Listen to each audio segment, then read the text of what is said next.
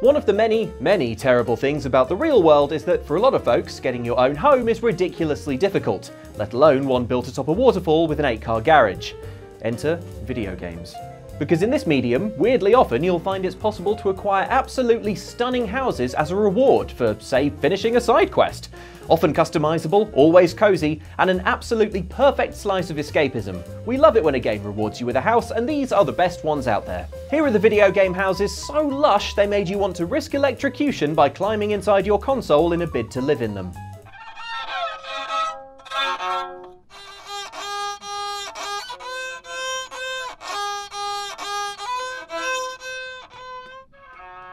We all know that the real way to play The Sims is to boot up a game, type in the motherload money cheat, and then immediately build the house of your dreams. However, an even faster way to immediately get a gorgeous home is to just play as the Goth family. From the very first game, their home has always been the most stately, but our personal favourite has to be the iteration found in Sims 4, Ophelia Villa in Willow Creek. Bella and Mortimer Goth's family home is the must-have 3-bed, 3-bath abode for anyone who enjoys the aesthetic of a Gothic manor home and celebrates Halloween from the 1st of September until the 24th of December. The ground floor of this luxurious building has a beautiful living room with a working fireplace, and on your way to the beautiful kitchen with a fancy see-through fridge, you'll walk through a beautiful dining room, complete with butler statue. Beautiful! At the top of the rather grand staircase, there's a gorgeous grand piano, where the family can play sweet music together.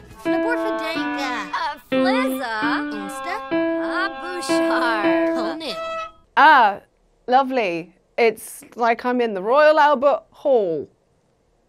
Also on this floor are 2 of the bedrooms, with floor space that London homes could only dream of. Mortimer and Bella not only have an ensuite, but also a sofa suite, and their teenage daughter Cassandra has an adorable book nook that would leave booktubers understandably green with envy.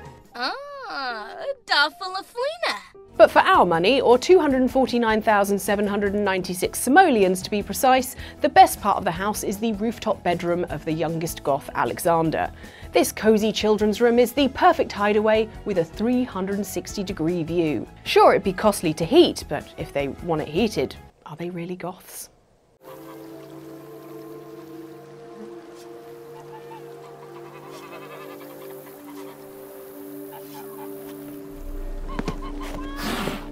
Geralt from The Witcher is a monster hunter, well used to roughing it in the woods night after night with only a puddle of wyvern blood for a pillow. So how come he gets a vineyard and not me? Aforementioned vineyard is Corvo Bianco, a sprawling estate nestled in the fertile hills of Toussaint in The Witcher 3's Blood and Wine DLC. Built upon elven ruins, this gorgeous villa and its acreage are gifted to Geralt partway through the DLC's story, leaving him with the task of improving it with features such as stables, a gigantic bed, or a fantastical nude portrait of himself. Well, that's the first thing you got to get up in any new house. It's a real power play against the movers. Upgrading Corvo Bianca is one of the most enjoyable and one of few relaxing parts of The Witcher 3, because this sun-drenched property is just a genuine pleasure to potter around. Enjoying the warm sun, tinkering with the placement of bits of armour, and doing whatever it takes to silence the voice inside your mind reminding you that a duchess will probably never gift you with a vineyard and on-site staff. It's hard to be bitter though when Corvo Bianca is such a delightful and hard-earned endpoint for Geralt's quest. Long-time love interest Yennefer can even move in. And you'll bring me cool drinks. I absolutely will not, Yennefer, because I have a guy for that. Major Domo, I'm thinking sangria.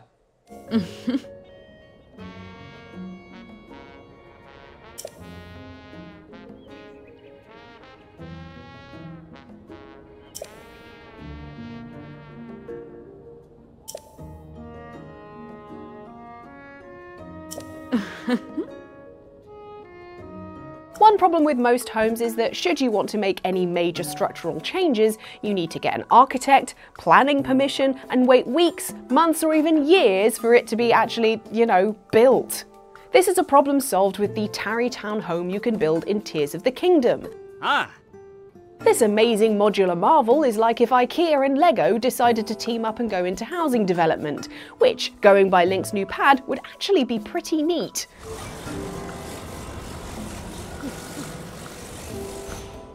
You can just purchase the rooms you want from Hyrule's Hudson Construction, along with whichever connecting halls and staircases you fancy from a lovely catalogue of options.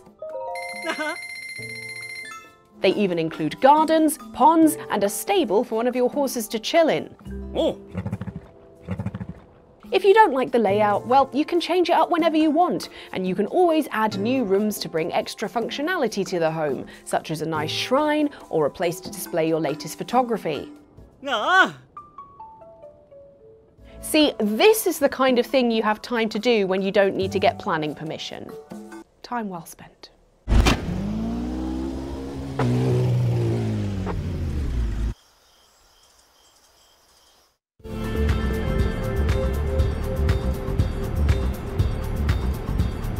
You get the feeling that Eden Games, the makers of Test Drive Unlimited 2, desperately wanted to make a home decorating game, but couldn't avoid the likes of Mercedes and Ferrari insisting that the game have cars in it.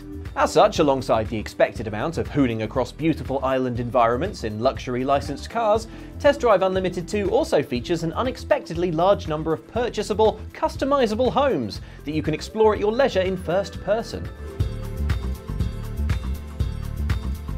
Making this one of vanishingly few racing games where you can actually get out of the car and go look at fish for a while. Those fish are to be found on the yacht property on the Oahu Island, which can be yours for a cool $7 million, making it the most expensive home in the game. But if you ask us, no in-game home is quite so eye-twitchingly desirable as Falls House, the expansive mansion spread decadently across the top of an actual G-damned waterfall. Any threat of wanting to go outside and participate in races is quickly extinguished as you enjoy the Falls House's water feature, pool, and stunning lounge space.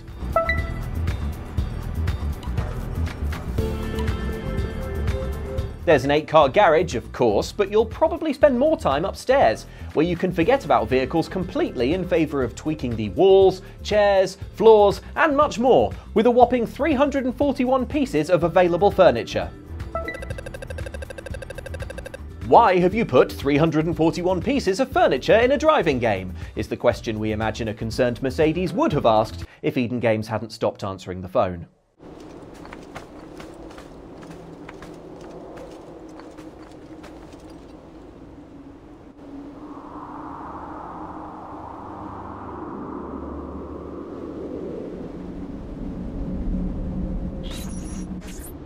Anyone who's watched Stanley Tucci's Searching for Italy can tell you of the sudden desire they felt to immediately move to Italy and eat nothing but mozzarella and pasta for the rest of their days. Well, Stanley Tucci describes it to you.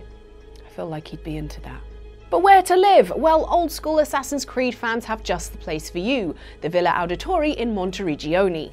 Monteriggioni may be an actual real-life place in real-life Italy, but the Villa Auditori is based upon the Villa di Maiano near Florence, just given some assassiny flair. On the ground floor, there are the rooms dedicated to displaying your weapons and armour, a must-have for anyone in Ezio's line of work or someone who spends a lot of money at the sword stores at Comic-Cons. Then there are the two studies, our favourite being the one where you can manage your finances and have direct access to an architect to make upgrades to the entire town. Fully upgraded, the town around this beautiful villa becomes a bustling hub where you can add to your weapon collection or dye your clothing in the latest season's colours. Seems people are just dying to live here. Sorry. The ground floor also has easy access to the gardens, which are not only beautiful and full of gorgeous little statues, but a perfect size for an energy-filled assassin to run around. And if that's not enough, there are the underground spaces beneath the villa, which basically serve as built-in assault courses for those who want to stay fit without the gym membership. The crypt even has a pool, and it's clear some visitors just don't want to leave.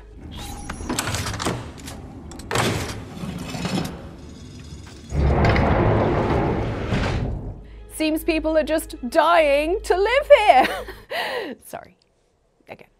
For more glamorous occasions, the villa sits atop a domed underground chamber, lined with statues of important historical figures within the Assassin's Brotherhood. For our Florins, this space would be amazing for some kind of fancy banquet or ball. For quieter evenings, you can head to Ezio's cute attic study. Yes, we love a hideaway in the rafters. But the first floor is where it's at. It's where you can find the home's single bedroom, which, seeing as Ezio shares his home with his mother and sister, means they're probably sleeping on the stone marble floor somewhere. Maybe that's why they made you get all those feathers. She's probably building a new mattress. But if you have to sleep on rock, why not do it surrounded by all the best Renaissance art money can buy? Indeed, it seems that every historically and culturally significant painting of the era can be purchased for Ezio's very own private art gallery, creating a collection probably worth 10 times more than the actual brick and mortar it sits within. Overall, while we probably put a couple more beds in so people could, live there, this home is definitely nicer than a studio cupboard in Knightsbridge, even if one of the Borgia family does blow it up in the next game. Hey, nothing wrong with a fixer-upper. Now, does anyone know of a good cannonball removal service?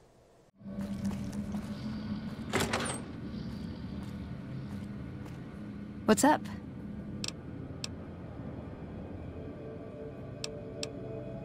Let's go make trouble. It's a damning indictment of the housing market that any residence in Fallout New Vegas could genuinely be described as a dream home. And yet, we absolutely would not turn our noses up at the lightly irradiated keys to the presidential suite of the game's Lucky 38 Hotel and Casino. This luxurious player character housing becomes available once you progress the game's main quest to a certain point. And we'd understand if you never went anywhere else beyond that point, because this deluxe suite has a huge comfortable bed inside it, and outside it is mostly being relentlessly attacked by 4-foot-high wasps and scrabbling to survive against marauding mutants with only a weedy hunting rifle to defend yourself.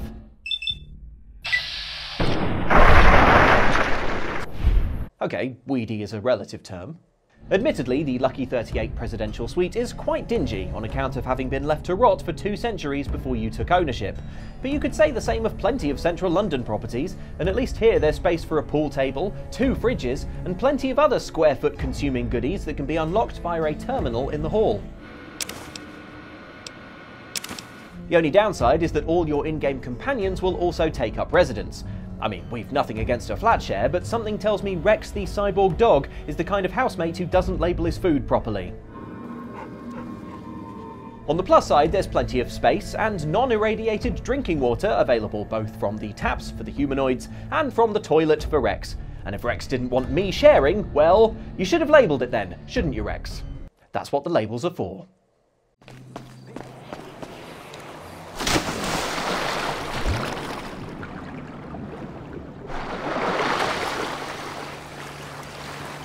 The city of Los Santos isn't always the most glamorous, but much like when you find a pound coin down the back of a sofa, occasionally there's a glimmer of something lovely amid all the crap. Among all the heists and drugs and explosions, GTA 5's satirical slant on Los Angeles wouldn't be complete without their version of the gorgeous houses in the Hollywood Hills. And one of these can be all yours, or more accurately, all Franklin's, once you've murdered a CEO, which is probably cheaper than what these places actually cost IRL. And we needed someone to live there for tax purposes, so some guys are moving your stuff in.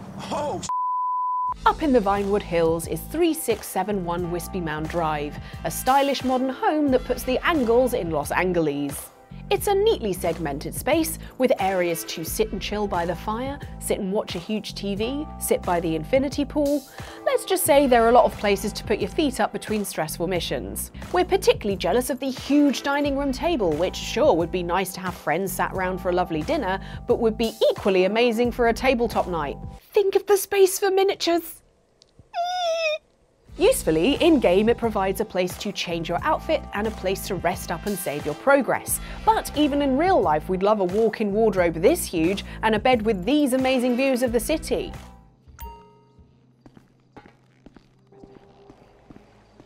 The home does have some mysterious doors on the lower level that we can't open, but hey, I'm sure there's nothing terrible or incriminating in those rooms. Wait. What if that's where they're developing GTA 6? This could be a whole video!